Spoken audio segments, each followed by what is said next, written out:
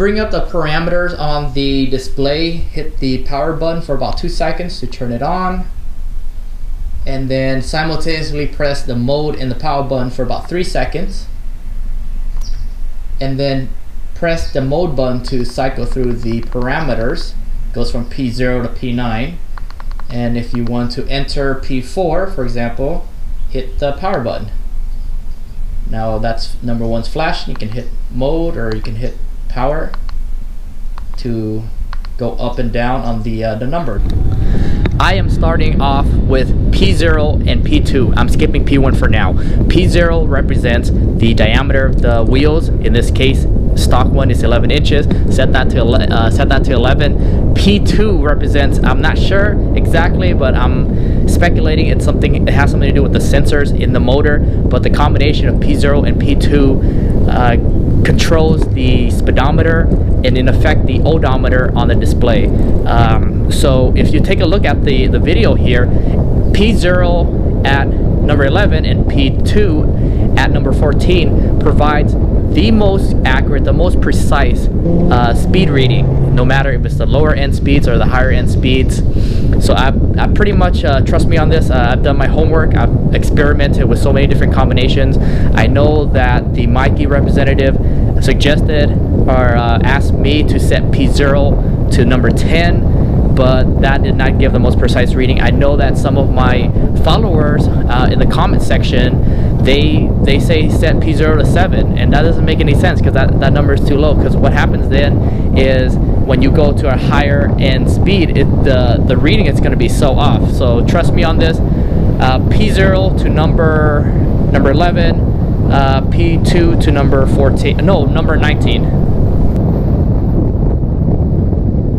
P1 is the cutoff voltage, and according to this Google chart, you should not drain the cells below 2.8 to 3.0 volts. This particular scooter has 16 cells. You multiply those numbers by 16, you get 45 and 48 respectively. Personally, for me, I prefer to keep at the higher threshold, just a personal preference, but you can bring it down to as low as 45, but don't set that number below 45. So if you go here, turn on the power on the display, you hit mode a couple of times, and that's the voltage, the current voltage on the scooter, 58.6.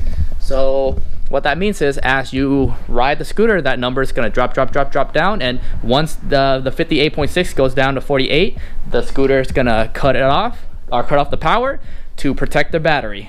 Honestly, I don't know what the heck P3 is, but it doesn't matter because it's immutable. You can't change that value. So if you come here, turn this on, I'm going to show you 2 buttons simultaneously, 2 seconds. You go to P3, enter P3, and no matter if you press the mode or the power, you can't really change that 1. See? So regardless, P3 is 1, no matter what it means. P4 toggles between miles per hour or kilometers per hour. You live in the US like I do, it's miles per hour. Anywhere else in the world, kilometers per hour, the metric system. So if you go over here, oh shoot, that's the wrong direction. So get into the parameter. Oh, let me turn this on. And then enter parameter, the P4. So 1 is miles per hour. If you change this to 0, that would show kilometers per hour right there. So you see it, miles per hour, kilometers per hour. P5 toggles between the 0 and non-zero start. So right now I have it on non-zero start, P5 at number 1. So when I pull the trigger, you see the display is on, but I pull the trigger all the way, nothing happens. This is to prevent accidental starts. If you're a beginner, you might want to set that to number 1. In order to get the scooter's motors engaged, you have to roll the scooter forward a little bit. And then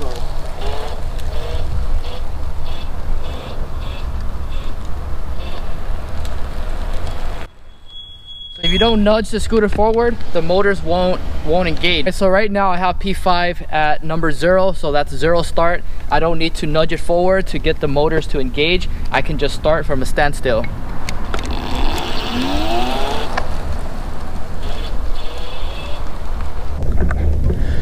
P6 is cruise control. If you own a car, you know what this means.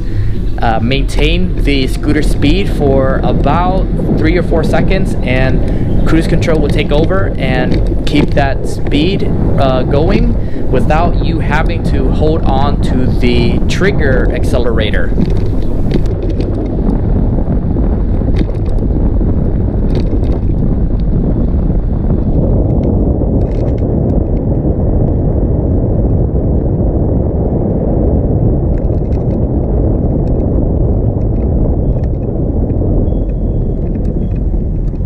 Alright, so right now I have P7 at setting 0, so this is the soft start.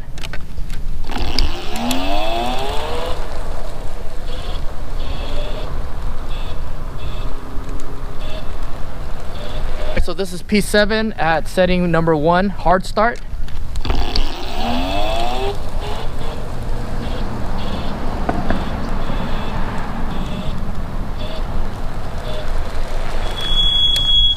Okay, so honestly, personally, I can't feel any difference between P0 or P7 at setting 0 or 1 hard start, soft start. It feels exactly the same to me, so it's really a matter of what you want to see on the display. Makes no difference.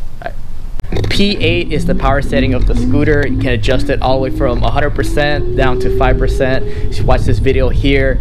I have this set at 45% power, and then as you saw earlier in the video, you can achieve very, very high speeds when you have P8 set all the way to 100.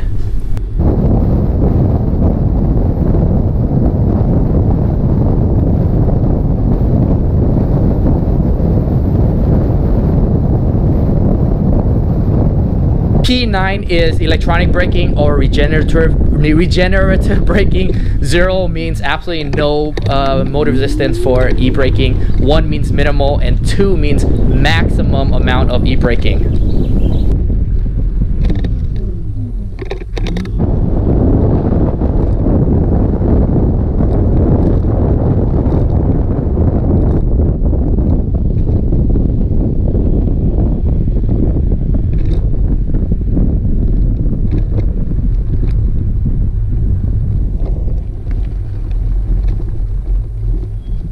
So here's my final thought on the scooter. In my last video, I slammed and I criticized various elements of the scooter. For example, these stupid, dorky looking splash guard, mud guard, fenders, whatever you want to call them. But you know what? If you don't like those, remove them, just like I have. I ride without them. If you look here, no splash guard in the back, in the front, no fenders.